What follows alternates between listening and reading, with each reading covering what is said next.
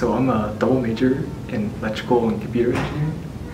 I really love both, and I think Virginia Tech EC does a really great job of taking you through different layers of abstraction, both looking at broadly like from software all the way to semiconductors, and then giving you the opportunity to dig deeply.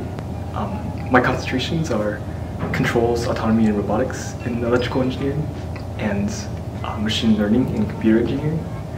And I think with that I've gotten to get a good sense of both EE perspectives in the realm of controls, and thinking about systems, thinking about how they respond to inputs, what kind of outputs they give, and looking at the frequency domain. I think that's a really amazing skill set to apply across different fields.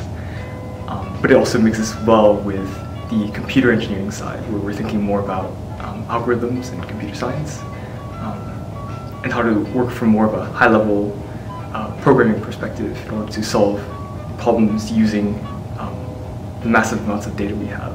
I think those both have really spoken to me as majors.